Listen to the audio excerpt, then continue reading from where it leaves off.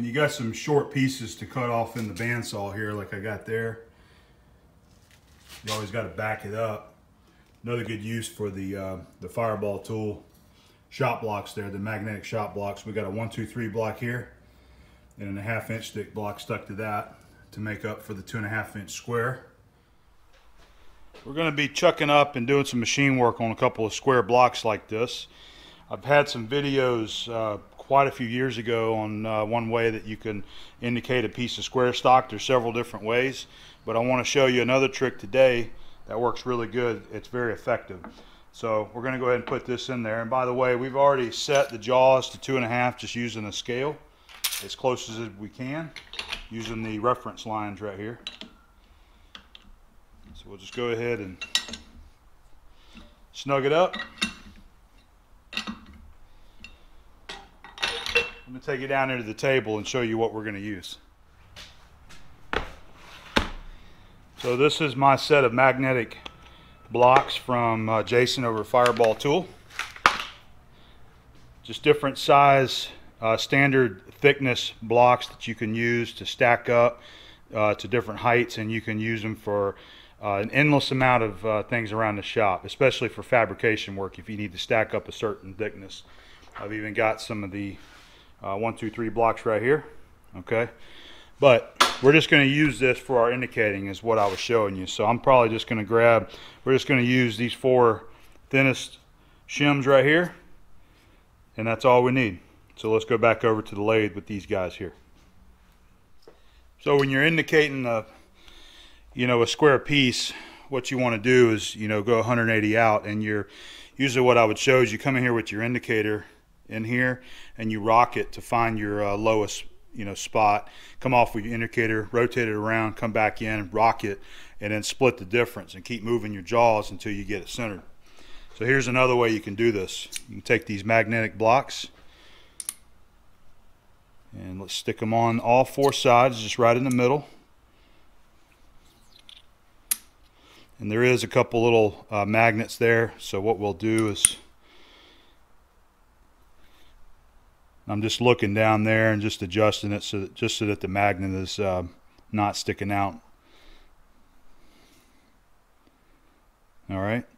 Now, this surface here on the inside is going to be our reference surface that we're going to be indicating. So instead of having to move your indicator off and rotating it, we're just going to come in here with an ID indicating attachment, indicate the ID of the square. So let me grab the indicator. This is my Starrett ID indicating attachment that just clamps right to a standard indicator. So we'll come up in here and we're just going to get it very close like that. Let me move you back just a touch. All right, we want it just real close like that, and let's go ahead and rotate it around. See, there's a high right there. Tell you what, let's go ahead and using the fine adjust at the bottom there. That's a little bit higher. And then there's a low, low, high, high. Okay, so grab my chuck key, my chuck wrench, and we're going to loosen this one just a touch. We'll come around to the opposite side and snug that one up. Now let's look at it. So it's just touching. Let's come 180 out, and you can see it's higher there. So let's bump it back a little bit more. Tighten that one up. All right, let's go to these 2 here. So that one's 0, and that's low right there. So 0s are high. Let's loosen it. It's already loose there, so now we need to tighten up this one here. Now we're getting pretty close.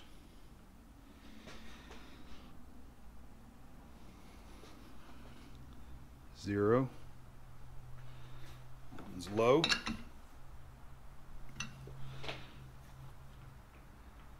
So 1 or 2 under 0. All right, so that's pretty close there. Let's check these.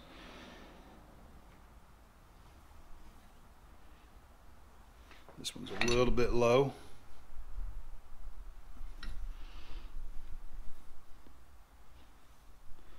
So we got it within 1, 1/1000 right there. And keep in mind that the distance across the flats may be different from side to side there, so you're going to get a little bit of a difference in the reading. So all you do, just like always, you just split the difference 180 out. So you focus on 2 points, get it close, rotate it to the next 2 points, and then get that, and just try to make those points 180 out the same. So we're well within 1/1000ths being centered on this piece right here.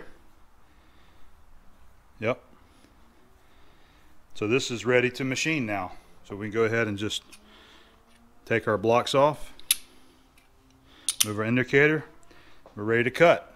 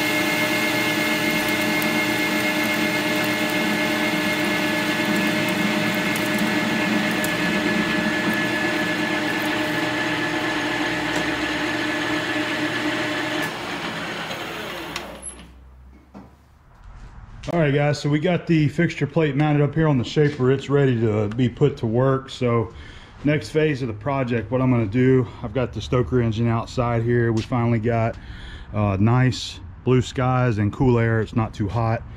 So I'm going to get out here. We're going to pick it up, just use my table, and I just want to get it cleaned up. So I'm going to do some wire brushing and get this thing cleaned up. It's not bad. It's just surface rust here. And this was mostly from whenever I had brought it from Lance's house to here. It rained real heavy, so it just got covered up in rain. And then I had it outside here covered up with a tarp, and of course it's going to condensate and form rust there. So I'm just going to go ahead and get it cleaned up good before we take it inside and start doing our machine work. All right, so that's where we're at today.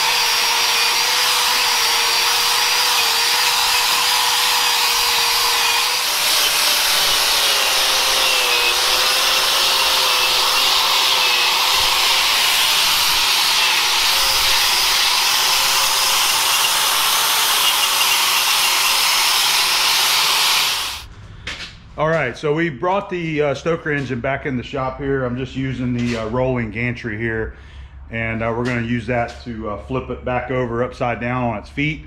It's just a lot easier to use this than that cherry picker outside. So that's what I'm doing. So we'll get it flipped over, take it back out there, finish cleaning all the outside and including the inside. We're gonna get in there with our wire wheel and try to clean as much of that surface rust out of there as we can, make it look nice and hopefully a little bit more pretty than it is now with that rust in there. And just finish getting it nice and clean before we bring it in here and start setting it up on the shaper there. All right.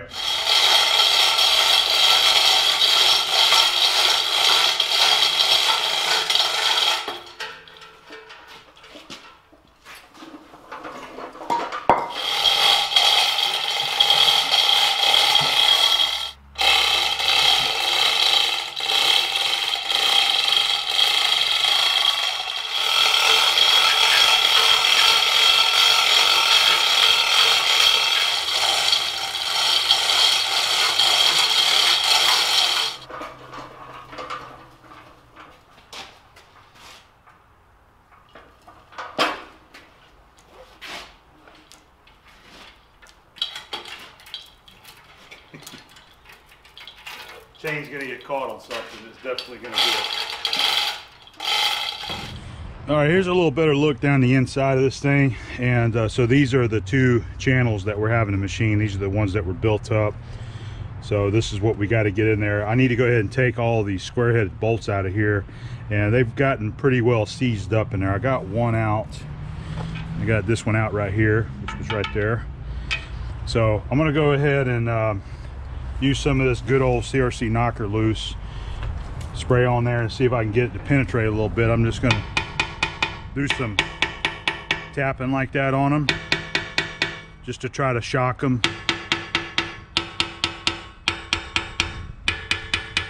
And try to you know, break that rusted bond.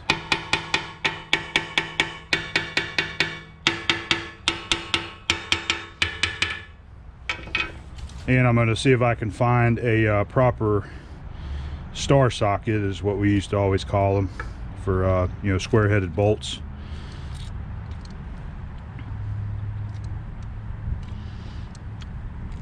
All right, we got all of them sprayed with a little knocker loose there. I was also going to point out that I didn't realize I was down to my last two wire brushes for the air grinder here. And that's mainly what I'm going to be using for the inside of this thing. So I need to go and make an order, probably just use McMaster-Carr, get me some more wire brushes coming. They should be here tomorrow, and if I don't get through with all this cleaning, I'll be able to just finish it up tomorrow after the UPS guy shows up. So I'm going to go ahead and give this another try here. See, it's pretty tight.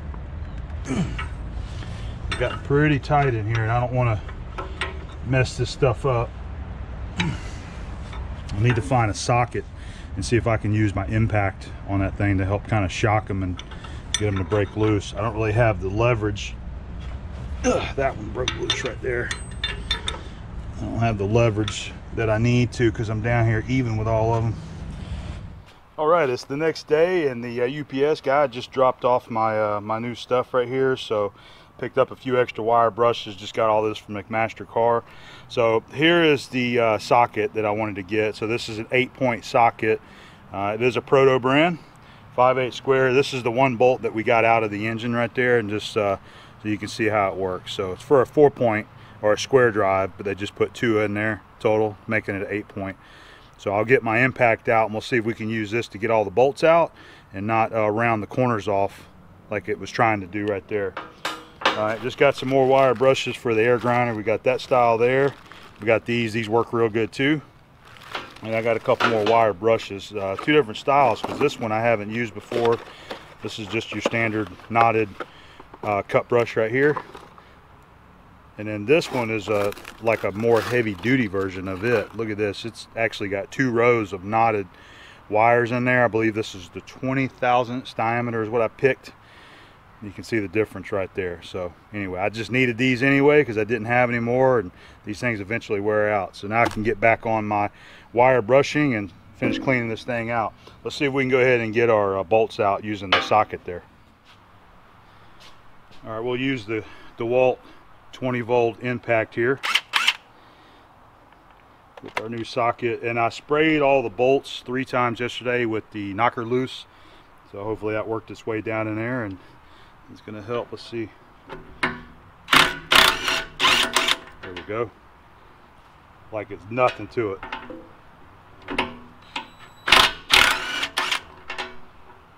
I believe they were stuck in there. I'm pretty sure that Keith and Lance had the bolts in there whenever they were doing all the welding to keep from getting any spray or powder down inside there. That one, all right, I'm gonna have to file that corner off because I messed that one up with the alligator wrench.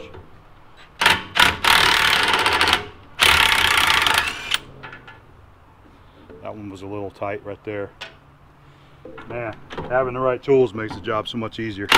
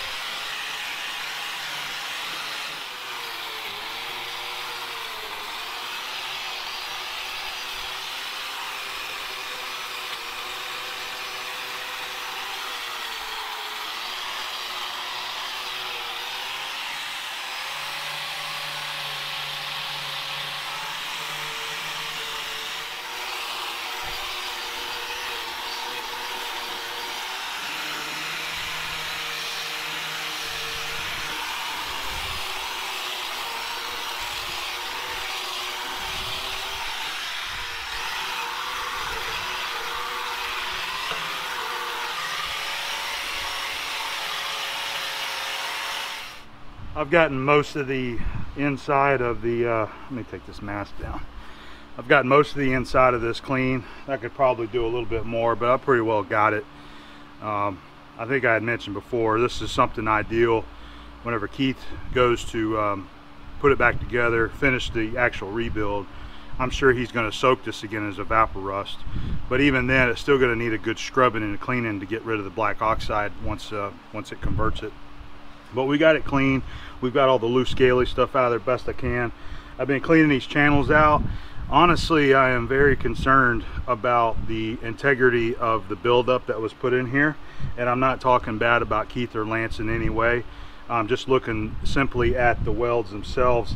I think they tried to put some on the side, but I've got to go back and look at my notes and talk to Keith again, because I cannot remember now if we were supposed to do anything with the sides of the channel there. I cannot remember, but I think they tried to put a little weld on there because I can feel some pitting there on that side. But anyway, that wasn't even bonded. That's just flaking off as I'm wire brushing it right there. All right, and then I've got you can see right in here, there's a separation where it's kind of cracked in the material that was laid down. So I don't know if this is going to work or not. We're probably still going to go through the work and the motions of getting it set up, getting in here and cutting it to see what it's doing. But I think there's a high probability that we're going to have to either re-weld it or come up with another way to fix this. And I don't know yet. I'm just speculating right now. I'm just showing you what I'm seeing as I'm cleaning this up. And you know, we may have a lot of work still to do on this thing as we move forward. It's not a rush job. There's no deadline. This is a total volunteer job that everybody is doing on this. This is not a paid job, and nobody's charging for any of this work here. So we're just kind of doing this as we can. And I think that's about it. I'm going to go ahead and get everything cleaned up and start working on getting this put back in the shop. I've got rain coming tomorrow, so I definitely don't want it to get rained on again. And I'm going to get this back in the shop, and from here we're probably going to go ahead and start trying to get it set up in the shaper and get it indicated. All right, we got it all cleaned up. Let's go ahead and pick this engine up and set it on the fixture plate in the shaper there and show you guys what this is going to look like as a final setup before we get started on the actual machine work there.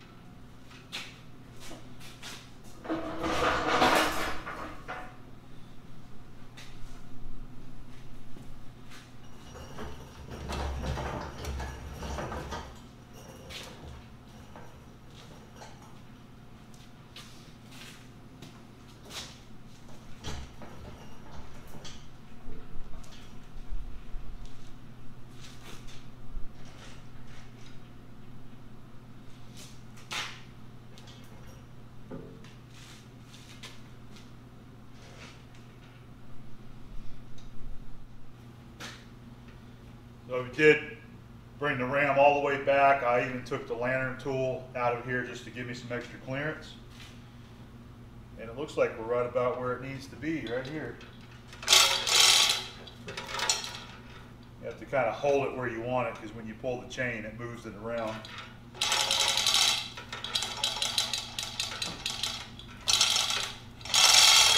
So we have touchdown.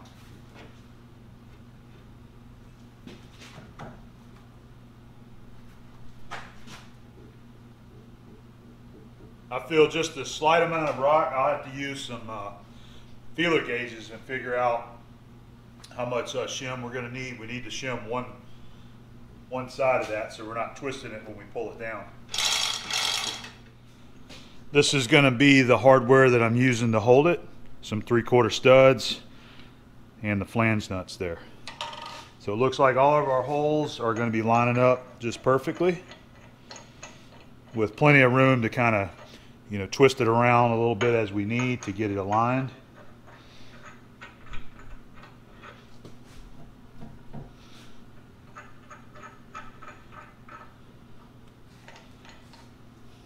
This isn't going to be a final setup. This is just a mock-up so that we can see what it's going to look like and everything's going to work. Again, we're going to have to do a little shimming because I can feel it. Either this foot here or the front foot, whichever one, we'll have to cut a shim to put in there because it is slightly off, and it could be the plate or it could be the wear in the bottom of the material there. All right, let's get the other side. That's looking good right there.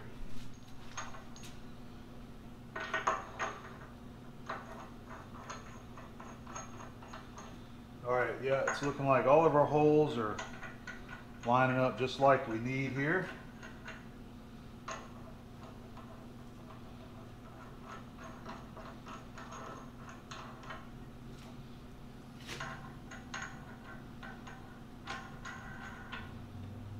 Awesome.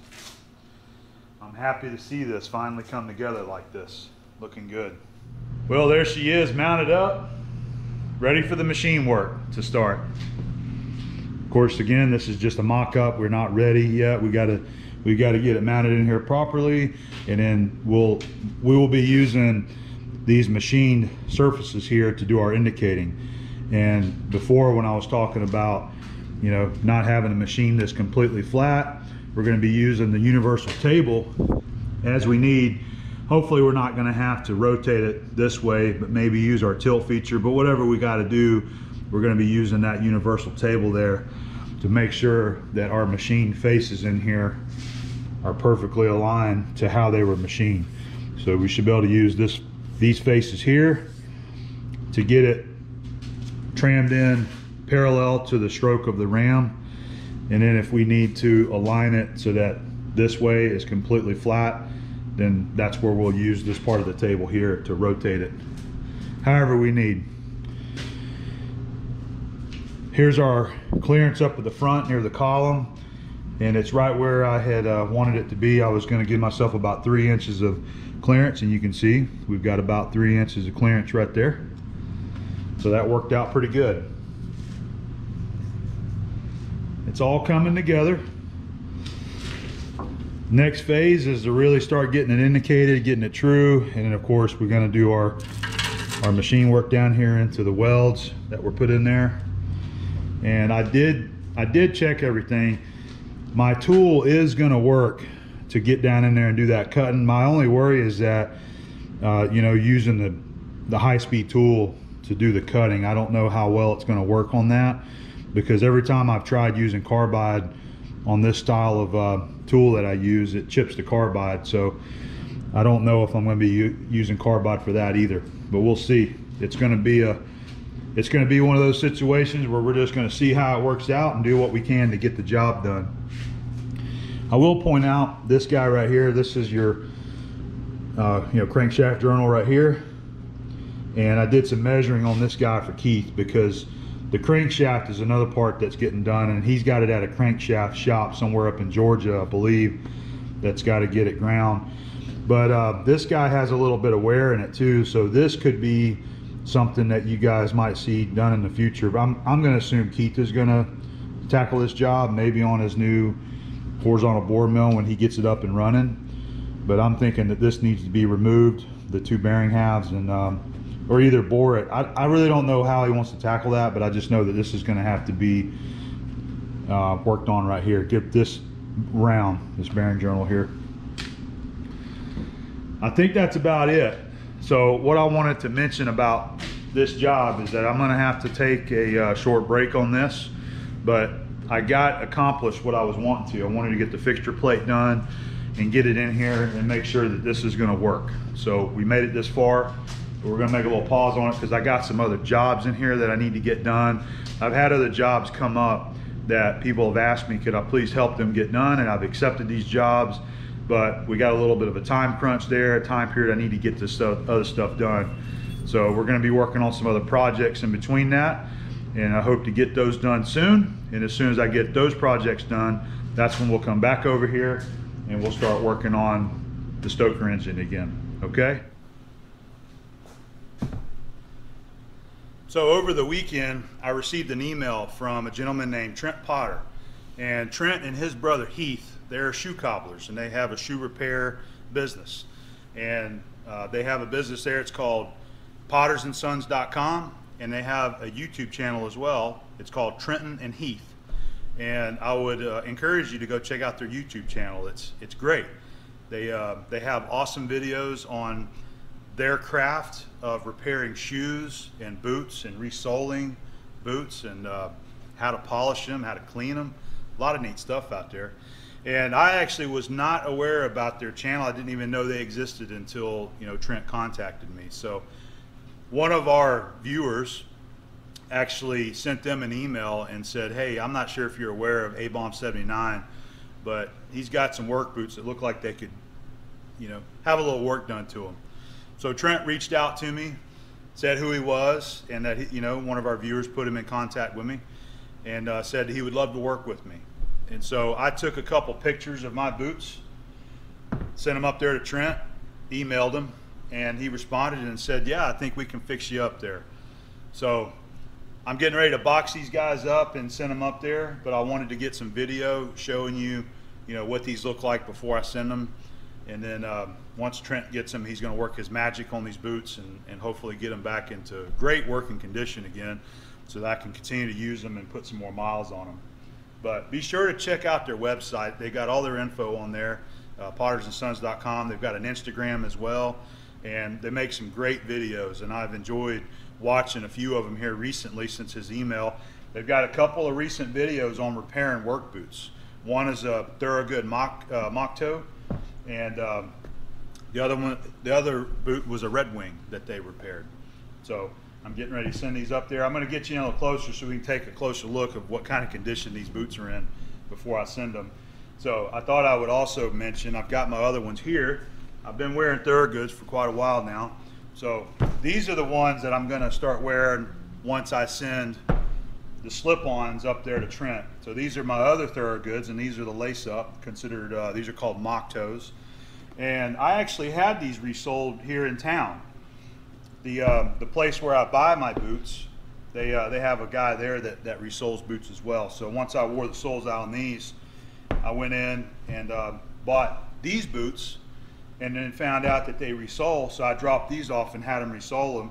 And I've worn them some, not a lot, but I don't like them as much as the slip-on. I've always liked slip-on boots. And the reason why I went with the mock toe whenever I bought these is I wanted to get something that had more ankle support by the lacing them up tight. And while these are very comfortable and awesome work boots, I just like my slip-ons.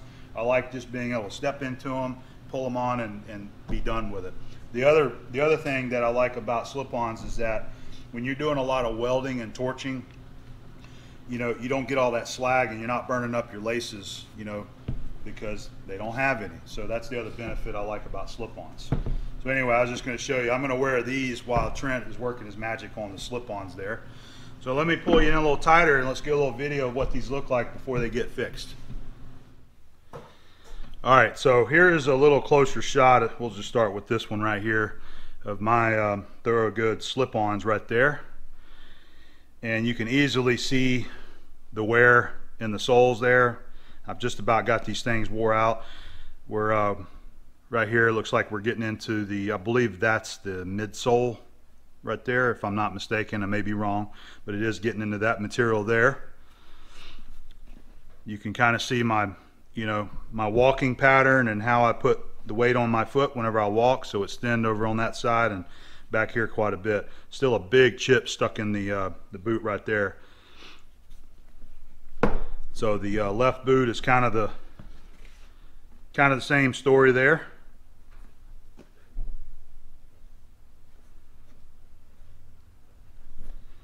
Just about get into the midsole right there. A lot of wear on the inside and in the back corner right there as well.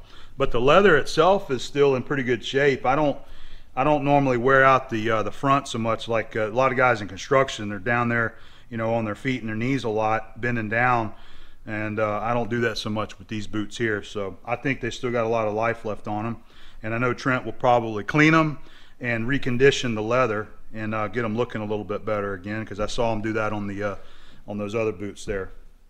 So there we go. That's what my current work boots look like. I do like wearing Thorogood boots. I think they're a good quality boot. They are made in USA up in Wisconsin.